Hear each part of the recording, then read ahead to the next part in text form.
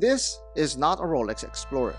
It's got the hands, also the bezel, and now even the size. So what makes it different? Hint, ask your mom. It's that time once again. It's Watches and Wonders, and you know what that means. From here onward, for every 3 seconds, you're going to be bombarded by expensive timepieces that cost an arm, a leg, a kidney, and sometimes a brain. And of course, Rolex releases. Now, if you're a watch pirate like me, who doesn't have the money for a trip to Switzerland, nor have a joke of a waitlist game akin to a Jimmy Kimmel show, then you're probably going to settle with the next best thing, which is a Baltany Explorer homage that now comes at 36 millimeters. Of course, as we've seen in the Rolex teasers, there's probably going to be some 36 millimeter Rolexes out there, and aside from the price, what makes this homage an alternative to a Rolex Explorer? Well, let's find out. While many watch fans feel great at flexing at how much they spend on that brand new Rolex that they paid on the waitlist, we Asian watch pirates love our moms because our moms always told us that there's always more happiness in getting a discount than there is than giving one. And I guarantee you that many watch pirate moms out there will wholeheartedly endorse buying watches in Baltany's website, where you can find quality timepieces at a very low price. I'd like to emphasize quality there, as based on my experience, Baltany has provided some quality timepieces with comfortable fittings and desirable profiles. This is also due to the fact that they are homaging some legendary timepieces that has stood the test of time, such as the 36mm Explorer from Rolex. I won't judge you though if you mistook this for the real thing, but you can rest easy as that guy beside you, who has less than lawful intentions, can tell that a Rolex Explorer has never had this kind of dial. At just over $200, it's an exceptional deal for a decently spec'd watch. And at just $200, only your Asian watch pirate mom will scold you for being so reckless at losing it. While you have it lying around, you can take advantage of its versatility. You can swap a leather strap on this thing and it changes to a more casual beater that most people will respect. Or maybe most that will at least pay attention to. Using this decently decorated strap from Baltany, you can wear it to your heart's content without worrying about, well, wearing it out.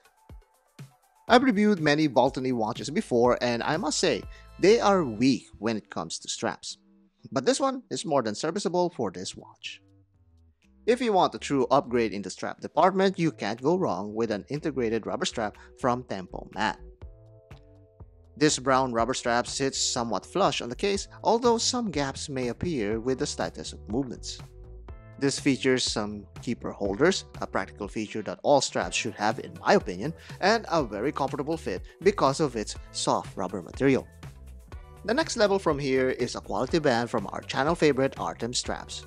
On this fabric NATO, it already looks like a match made in paradise, as the polished hardware just pairs amazingly with the case bezel. Give it a fair shake and it just might turn into a HydroFlex strap. But don't kid yourself, you're more likely to be scolded by your watch pirate mom for buying this strap that's more expensive than the watch. But hey, it's totally worth it. These are really the best in the industry and will last you a long time with its exceptional durability. The same durability that has been the signature of the brand's sailcloth strap. I know so because this particular one was relentlessly abused by a watch pirate mom, aka my wife, not a sponsor.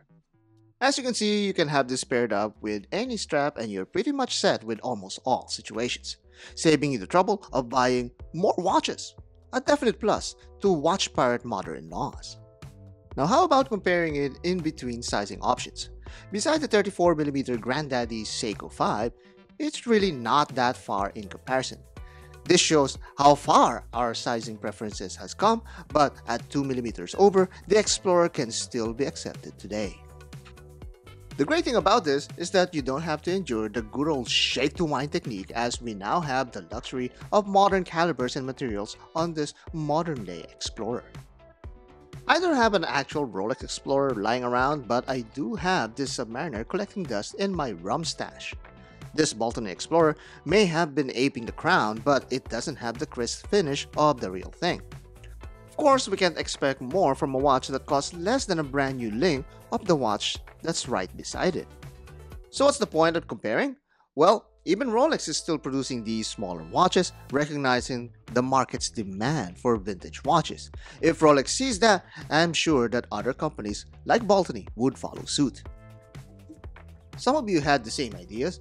Robert John Kemp says, I have a Baltany and to be honest, automatic movement sounds rather rough. It will serve me well until I can afford that Hamilton khaki. I5E says it's lovely, and so do Jim Black 8104. Seems that they're copying their own comments. And finally, Oak Tree 1628 says your wrist is more suitable at a 36mm watch. This looks way too big on you, and that's on his comment 4 months ago on the original Baltany Explorer. That is the current perception. I remember the time where bigger watches were the trend. At least now, my marginalized wrist can also be included in the popular collecting culture. This smaller Explorer retains the great dial finishing of the original, but now on a more pleasing proportion befitting my wrist size.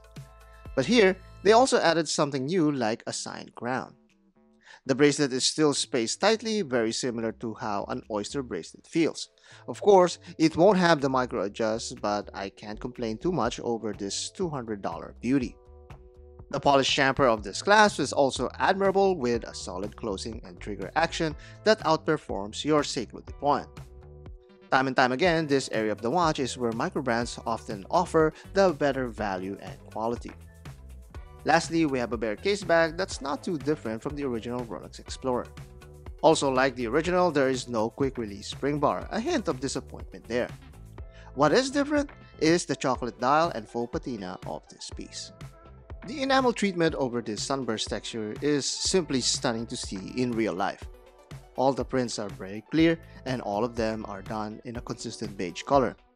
Add the polished hands and this gives a lively impression that everyone can appreciate. And yes, you can see some specks of dust on these elements, but at least you didn't spend thousands of dollars on owning one. Also noteworthy are the numerals, which gives it a considerable break from the baton indexes, adding a hint of personality to this model. Again, this is more of a compliment to the Rolex Explorer, which is what it's trying to emulate. It's got all of its hallmarks, but executed in a way like how an older Explorer would age without the decades of use. At least you have a better lume than a vintage icon. Baltany built its business model around offering horological legends without being a straight-up replica. Some may contend against that, but you won't win against this stubborn watch pirate. Unless, of course, if you're my watch pirate mother-in-law, that is. This brand is not happy with simply replicating the icons, it still tries to deliver something different. Not just for the sake of being different, but something that's actually enjoyable. The bigger headline here is the fact that it goes far well below the affordable range, something that Baltany can pull off because it leverages its large production runs, in turn lowering their costs. It's the best itch scratcher this side of Rolex and a great way to get on the good side of your Asian watch pirate mommy. And that is the Baltany 36mm Explorer. Honestly, I don't even know what kind of model they're designating this, but it's a really desirable and really well-made homage from Baltany. I can't believe that they're able to execute such a quality with such a budget price.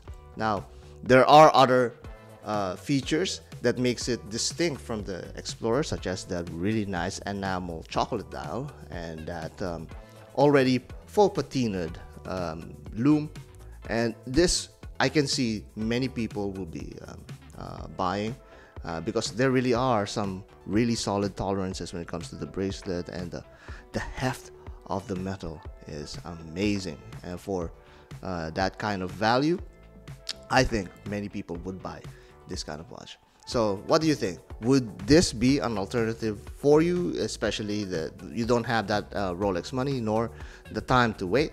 Well, comment down below, let me know, and those really good comments will make it into our show that's kind of massively delayed because of some work that I'm doing at the back end, but hopefully we'll be able to feature some of your comments once again. So comment, once again. So comment down below. Let me know what you guys think about these new Baltany Explorer 36.